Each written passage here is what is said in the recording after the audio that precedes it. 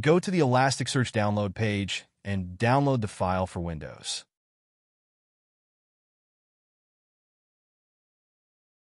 Once the download is complete, find a file on your computer.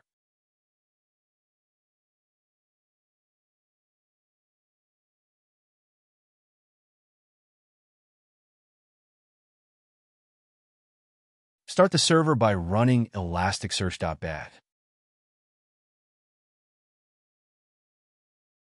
Open your web browser and go to localhost:9200. If everything is working, you'll see a response from the server in JSON format. Pay attention to two things in the response. Name. This is the name of your Elasticsearch instance, usually set to your computer's name by default. Cluster_name. This shows the name of the cluster your instance has joined. By default, it's named Elasticsearch.